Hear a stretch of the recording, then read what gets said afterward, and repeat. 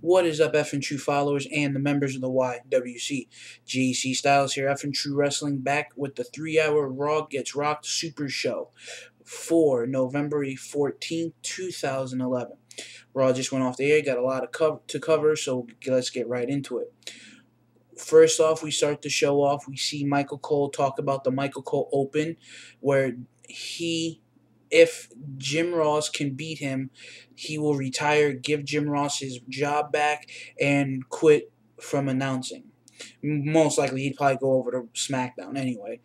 But we see the 3 contests. We see, first off, was an arm wrestling contest, which we see Jim Ross win, followed by a dance contest, which Jim Ross won again, but Michael Cole rigged the third and final event, where we saw a weight scale brought into the mix, and basically we see whoever is the lightest wins the event, wins that particular quote-unquote game, I guess.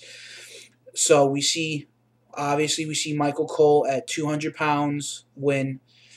Then we see CM Punk come out, talks about how he was rigged, how he rather prefers to see Jim Ross, how Michael Cole's time is up.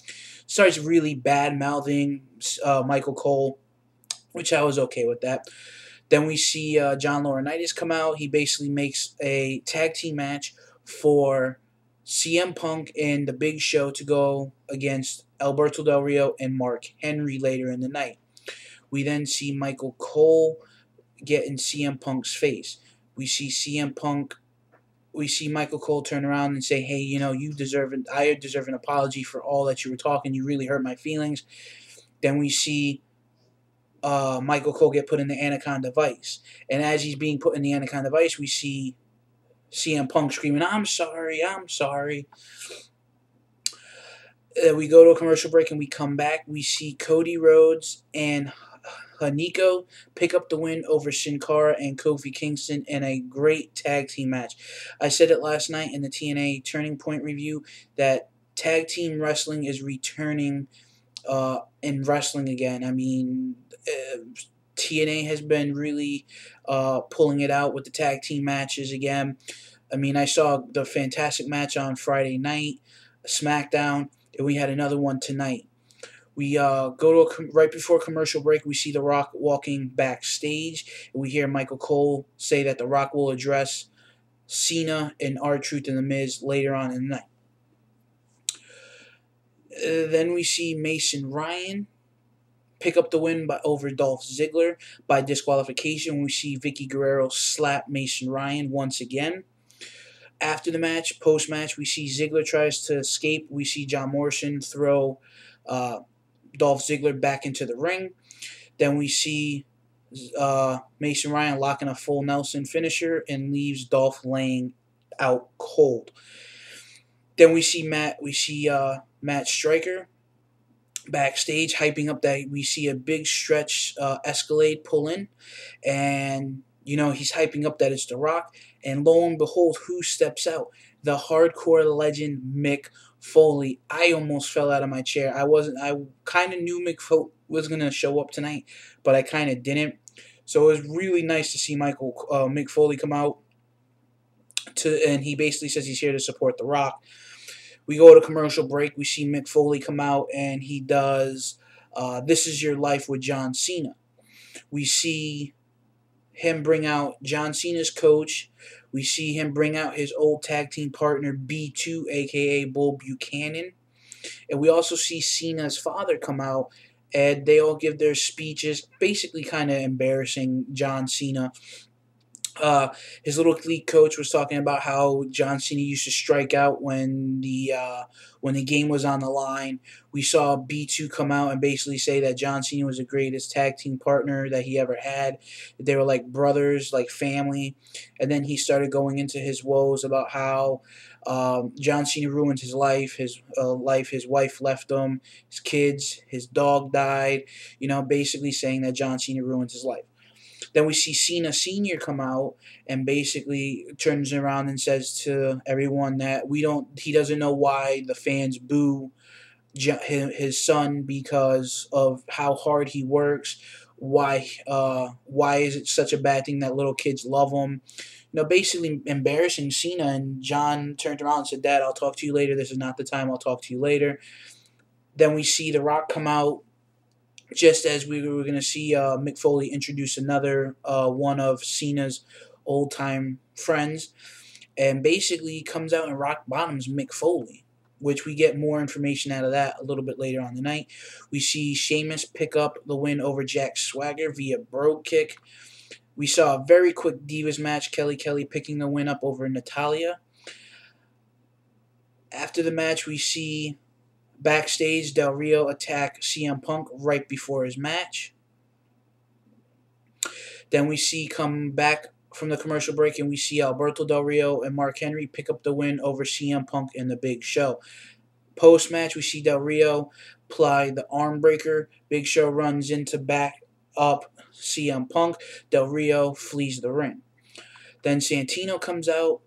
When we come back from a commercial break, we see Santino come out and says that the last time they were in the Boston Garden or the TD Garden, he almost won the Royal Rumble back early this year. He talks that next time he comes out, he will be a champion the next time they visit the Boston Garden. Then we hear Kevin Nash's music hit, and Kevin Nash comes out and says that, he won the Royal Rumble, he returned, basically, putting Santino on notice. And then we see him hit a big boot on Santino.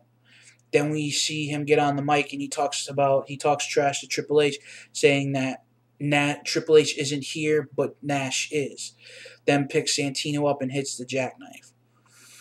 Then we see Wade Barrett versus Randy Orton. We see Barrett come out with his team and speaks about the Barrett Barrage has gone through numerous wrestlers, Daniel Bryan, Sheamus, and Randy Orton last Friday night.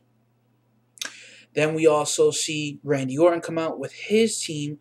Also, we see Orton pick up the win by DQ when Cody jumped in the ring and attacked Randy. Then all 10 men got into the ring, battled it out. We see Randy Orton hit an RKO on Hunico.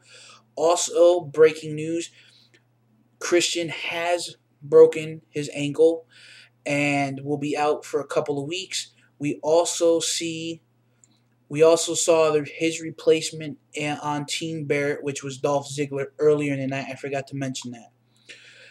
We come back from a commercial break and we see Justin Roberts in the ring and announces that The Rock is coming out. We see The Rock come out and he talks about his day. He talks about all the stuff he did today on the set of G.I. Joe, driving the battle tanks around for the movie. He talks about having breakfast and there wasn't a Fruity Pebble in sight, doing basically what The Rock does. Then we see him talking about how things are trending worldwide. Anything that has to do with The Rock on Twitter trends worldwide. You can forget about the NBA lockout, the Kardashians getting divorced. You could forget about Bigfoot even becoming president. It was really on top of his game tonight. We saw The Miz and R-Truth come out and interrupt and talk about how they're going to beat The Rock at Survivor Series, him and Cena at Survivor Series. Then we see Cena come out and basically they start cutting promos back and forth with each other, how the only thing that The Rock has brought over the last 7 years were messages via satellite. Then The Rock, threw a comment back, and it was just a really great moment to see all four of those competitors, in the ring. You saw the future of the WWE with The Miz, R-Truth, and John Cena, and you saw the past of the company, The Rock. I'm definitely looking forward to seeing Survivor Series. Basically, post segment, we see The Rock turn around. We saw lady parts being chanted when The Rock talked about how John Cena has a mangina, pretty much his words, which I thought was funny. Also, boots to ass was a chant for the very first time. So, Raw was very electric tonight. And, guys, I can go on and on and on, but it's very late and I got to get to bed. So, guys, thanks for tuning in. Please check out F and True Entertainment, the F and True Click Fight Nation Wrestling, Brian's baby indie promotion that he wants to get out and up and running. So guys, thanks for watching. Please leave me your comments on what you thought of Raw. Kind of curious to see what you guys wanna kind of curious to see what you guys have to say. Also, please stay tuned for Brian and myself's Survivor Series predictions. We will be sitting down hopefully tomorrow to do that for you guys. So thanks for watching. Stay tuned and have a great night.